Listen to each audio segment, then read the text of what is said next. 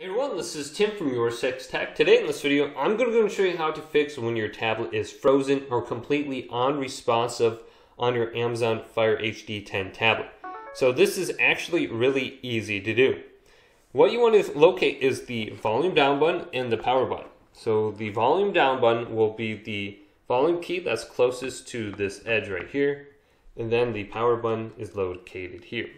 And simply what we want to do is hold both these down at the same time. And it may take like 10 to 15 seconds for this to actually work. So let's hold both these down, just like this.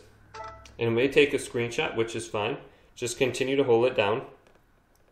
And then your tablet should turn off after like 20 seconds. So hold it down. And my tablet turned off. And even if it's unresponsive, this should just force restart it, force power it off, and then you can simply press the power button and then turn this back on, and it should work like new. Now if it doesn't start up, you can launch into the recovery mode by holding down the power button and the volume up key when it's completely powered off, and then you can factory reset your Fire tablet. So hold both those down, enter recovery mode, go to factory reset, and you should be good to go.